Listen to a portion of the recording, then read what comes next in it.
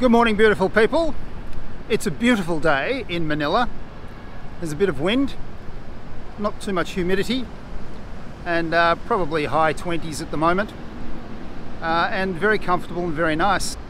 And as promised at the end of my previous video at the wet market in Guadalupe, we'll go to the supermarket and have a look at some of the prices to give you a good idea of the basic cost of living here in Manila.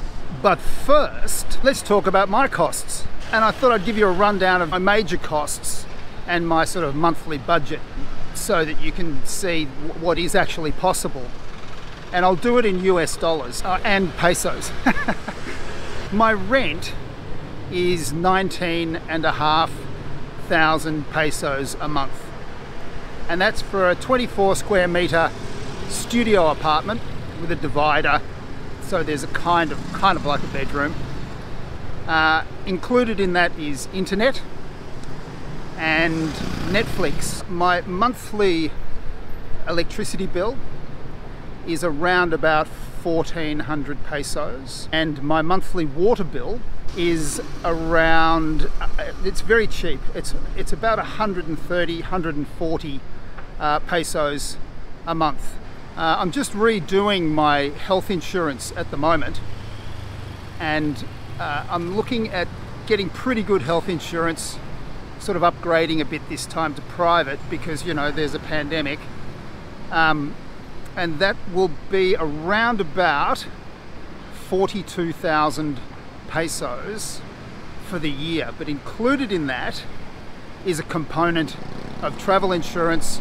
So if I was to be able to go overseas, I'd be covered for up to 30 days at the same level that I'm covered in the Philippines. And as you've seen, I eat at restaurants, you know, from time to time, sort of from 2-star to 4-star.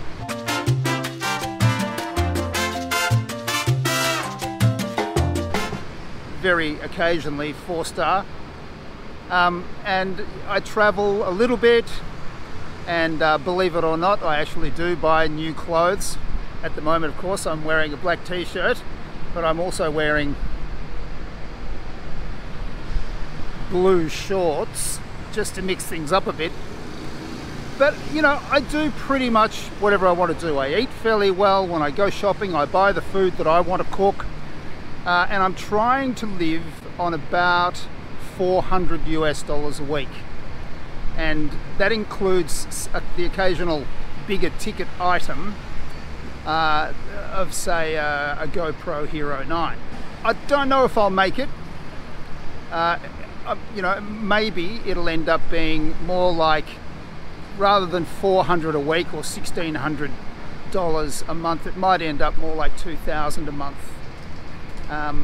But I'm just trying to keep costs under control, because once I start traveling, then my costs will really go through the roof. I said a little while ago that we were going to do a real estate video, and I had the real estate agent teed up. But because of the ECQ, surprisingly, even if you live in the building, you can't do a unit inspection. And so it's just not possible at the moment until we get out of ECQ, which is a pity.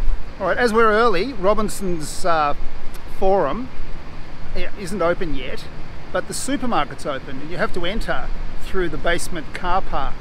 And so let's go.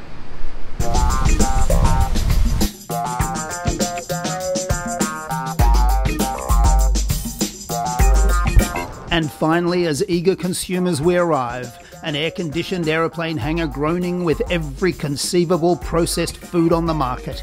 Here the chefs take a back seat to the food technicians. There are some foods that will never expire, others that come out as they went in. A constant barrage of brainwashing slogans and crazily discounted specials blasts from the public address system. Fluorescent lighting stabs at the shopper's eyeballs as fingers fumble in pockets to grab the legal tender and jam it into the till. Shopping trolleys trundle down aisles slightly too narrow for comfort. Some people are actually here looking for love.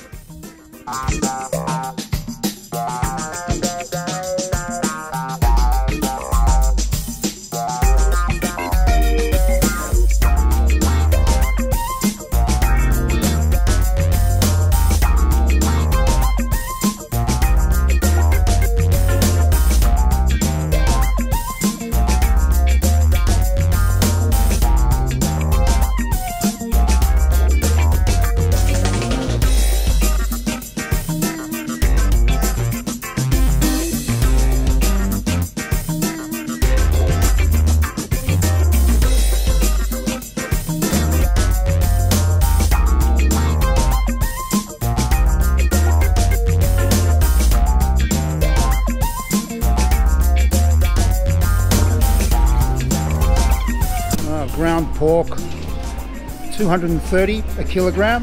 Ground beef, 265. These pork chops are 324. Beef sirloin, 730. So T-bone steak, 685 pesos kilo. Everyday skinny little chickens for 153 pesos. Free-range chickens for 270 pesos. And leg quarter cut, 190 pesos. Chicken breast, 212 pesos.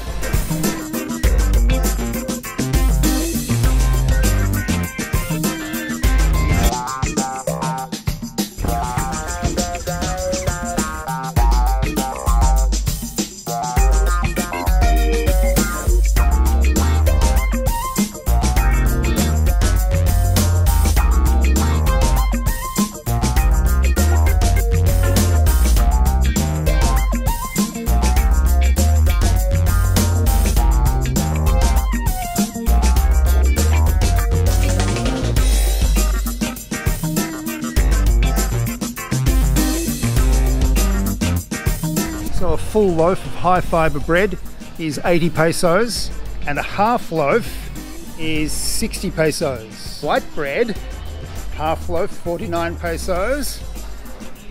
Big loaf 67 pesos. Fresh milk is 86 pesos.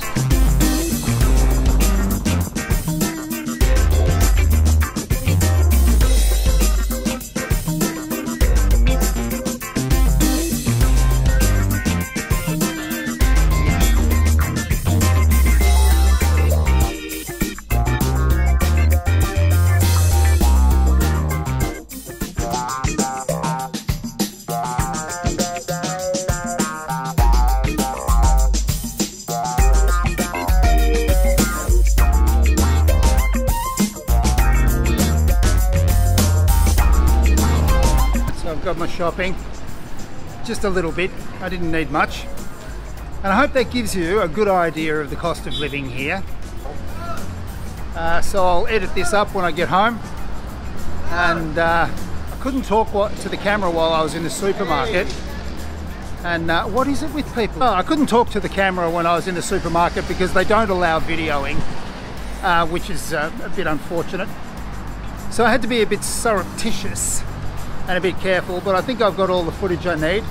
And I walked around first with a pad and got a whole lot of prices. And so I'll edit this up when I get home and put it up. I have actually got some interesting vlogs coming up, believe it or not, but I won't spoil the surprise just yet. So until I see you again, beautiful people, take care.